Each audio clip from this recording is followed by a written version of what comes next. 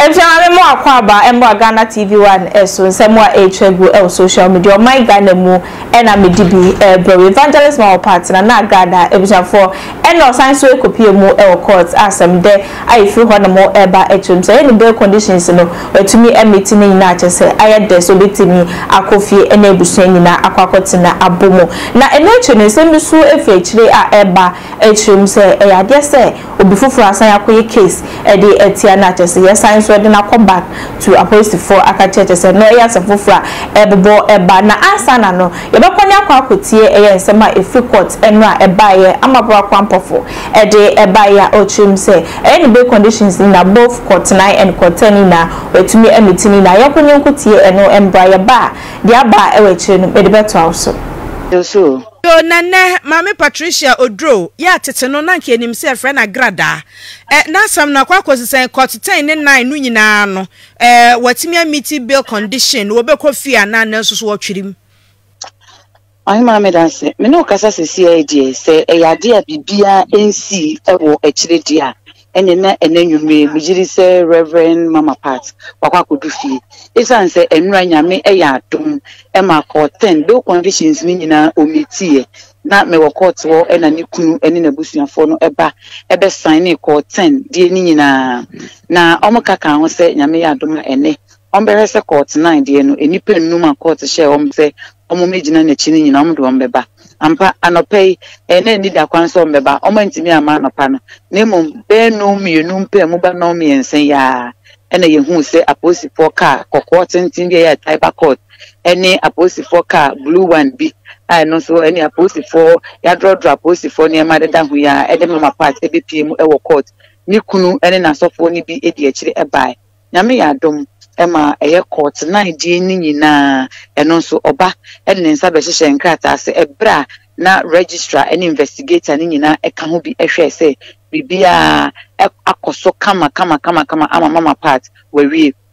na bra owie ye no yenim se ebia na ye de na ekọ ama ebia na niema na ewo ho no kwakofa esanse ye wie ye na ena omsan etebiri no ede ne tena ka mu a ene epoa omsan etu ka no ede ne ko enti ohima meka se court 10 de no omiti ne nura ene court 10 court 9 de no me amedi mu adanse se ne oba court a wabeye bibia ese ne fata na emom se bibia si wachire enti onkodu fie ananse Osofo ne dini fie court woko eno bibia san abo onkodu fie ndo hema yentimi nche nemom metimi aka si sudua se enra court 10 de no miti ene nyame adom court 9 de ni nyina wa miti nemom ne enwanwan ne sa Osofo sande ne tina Osofo ka mu esan ede ne call headquarters a obi nim ne enti aye sande ne tina ka mu ko as to say enwume ba kodu fie ananse onkodu fie ni de mentimi enche ne enti ababa Ebusia de course so court enra ena amabra kwampofo ede ni nyina ede amaina letter ena osan be post bibi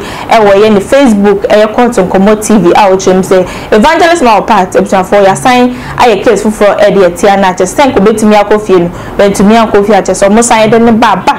to Osofo akache de post ye ewo ni Facebook no me di ede amount o say evangelist Patricia Esiedua aka Mami Agradaa has met all the bail conditions of Circuit Court 9 today, making it possible for her to go home. She was brought to the Circuit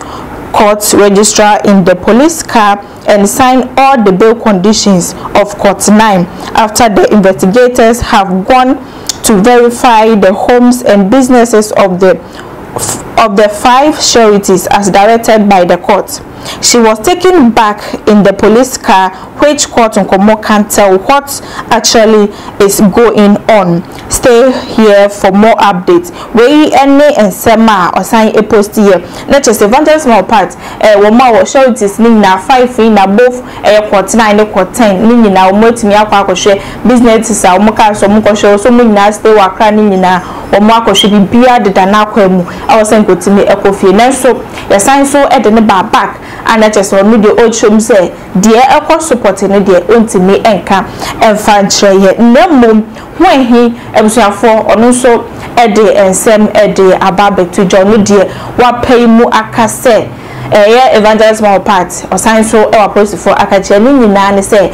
Appiah bebeka akwakoye case edi etia ne say emre a 2018 ni mu okosho ne nakedness video bi ewo tender TV no enenam so amaya san so ache evangelist more part for yenko nyenkotie ho hinesem awode etuja no embra. Please mefa akonya sunu mada Ghana Police Service okanginia na se odikanfo a woda oma no Dr. Kufuda Mpare ma menchia wo na awiye ba bibia wo na wutiem na wo hwebe na menchia director of CID etiati asa na yesa mitisim na meba manim sa Accra regional sabi metia no mantia ho anak me betena ha man kasa kura rankaye etia Accra regional police fo ayetiem ne ye hwebe police ni a wo hold mama part case o se na wo wadin Debi to Debi tmisha musa misha kukodro ni janya menam mu ekasa no aya na me kura to da misuro ma betia Ghana Police Service Accra regional chia police fo nyina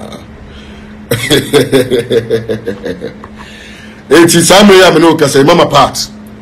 we meeting bail condition ameka say court 9 court 10 case bi ani hobiem and as a problem bi ani ho no mo efa ni bail conditions and some no now the free police for some na the woman say and now you see from one we nya course free necessary the headquarters it maintain am be say am say dey asem bi mu a dey asem no mo dey akodan sebi necessary headquarters ya omo mampanimfo ya so munyu omo sebi omo mfa akoma pani adwempa emuye mayi hu ban maye Omsina nabu Appiah bebreka and I got through petition against Mama Part. And you know, Mama Part a show the nakedness. Tender TV, maybe a chemo. I think, sir, an only case here or the coy. And you know, Cassano, so Muguso, Moya Huajuma. You know, Cassano, Mama Part, a Gusua watcher, or no so Nanoasan. Bible secret to mu so fi se jan person de ahini enum no Agyapong ko benya nkoso no e pe Babylon na na be tia card ya for me mu na jana dia dance sem de waba obenya nkoso wa hyem ni mu omo ba mama ne awie na mesu this case there ni hu ni case man dia eye nipa na obo mama ne nse na ase o confidence no high and I'm say yes. Do you know the reason why I'm a confidence no high? Me na hu ahi. Listen to me carefully. Me react on trending issues. And here you say Mama Part talking point. I know what you know. Now or react to trending issues. Obi asamo maya on kabi. Example we NASM aye when hin so e de etu eja na che say evangelist small part. Senka wetimi